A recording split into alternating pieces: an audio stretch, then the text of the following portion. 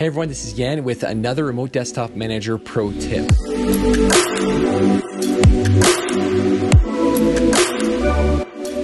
In our last video, we took a look at the temporary access feature in Remote Desktop Manager. In this video, I wanted to do the same thing, but take it a little step further using Password Hub Business. Now, if you haven't seen that video, make sure you check that one out first to kind of see the context of what we were talking about. So even though this is more of a Password Hub Pro tip, which could lead us to a series coming soon, maybe an idea. I thought it would still be appropriate for RDM Pro users. So let's log in as Kelly into Password Hub Business.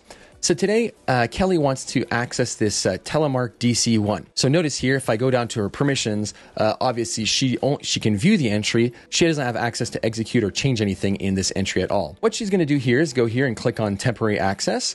And then she's going to select how long she thinks she needs, so maybe 1 day. Now, this is where with Password Hub, it gets a little interesting. Notice here that she can actually select which permission level she desires. Reader, operator, contributor. Now, if you're not sure what those mean, you can click on the little icon here. A little dad joke. But in Reader, she can view the entry, but she doesn't have access to do any of these other features. For example, if she selects Operator, then she can actually execute the entry, which is running the RDP session using Remote Desktop Manager. But here she can even elevate it to Contributor. And what Contributor gives her full access, so she can actually edit the entry, something that we weren't able to do in Remote Desktop Manager in our last video. So she's going to say, I want to do Contributor because she wants to maybe go in there and edit some information.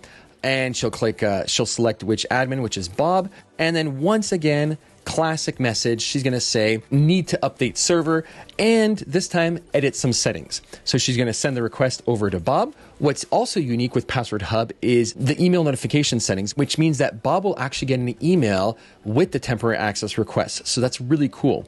So if he clicks on the email, it'll take him to the appropriate entry here, where it shows the temporary access request, as well as obviously if you're in the vault itself, there's this new little temporary access window that shows the entry itself. So let's go to that entry, and then he can say view details. So Kelly says need to update server and edit some settings, and he'll say sure thing. Now, if he thinks this contributor is too much access, he could refuse that access and tell her, I think contributor is too much. Can you do this with operator alone? And then she can send another request. Okay, so he'll say approve. If we refresh it, we can see that here it has been approved. So she can click on open in RDM. The session will now load as desired. So she can go ahead and do the work she needs to do. So that's what the temporary access functionality looks like when you're using Remote Desktop Manager along with Password Hub Business. So the functionality there is very much the same, except for the elevated permission levels that you can request in Password Hub Business as it is in Remote Desktop Manager. But wait, there's more.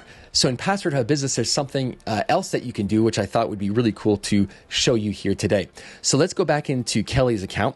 And in here, Kelly has this company credit card that she needs to access the credit card number. Now, notice here, she doesn't have access to this special sensitive information permission here. So she can't see the card number or the CVC number at all. So now we have an issue. So she wants to access this. Well, in Password Hub, she can. Okay, so she can click on this little more button and do temporary access request. And once again, she can say, oh, I need to access the credit card for 30 minutes. And then she could say, what does she want? Reader is what she currently has, but she can say, I need operator access, which will give her the view sensitive information option as well. So she can select her admin, which is Bob, and say, need to make some departmental purchases, please, while Phil is away. So she wants to be able to see the credit card number, but she doesn't need to go in and edit the entry. So she doesn't need contributor status. So here we can say send requests, bloop. And then now, of course, Bob will get an email, or he will see the request here as well.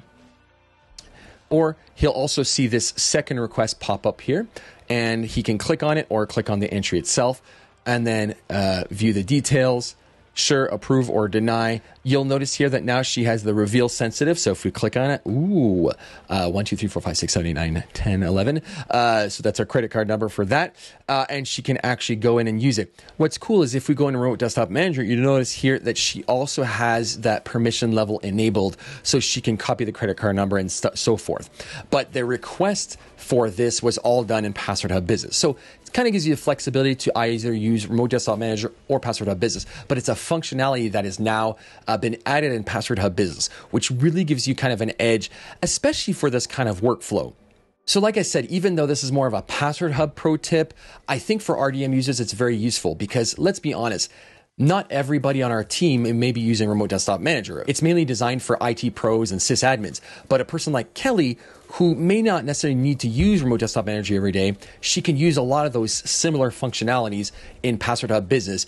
And Bob, since he has both, he can take advantage of the toolbox functionality of Remote Desktop Manager, as well as the simple ease of use of Password Hub Business, especially for his business-related users. So if you like this video, make sure you comment below, and either I or one of our amazing team members will be more than happy to answer your question. And be sure to like and subscribe as well. That lets me know that you want more of this type of content so that we keep digging and finding those little nuggets to help you better use the tools that we provide. All right, thanks again, and have a wonderful rest of your day.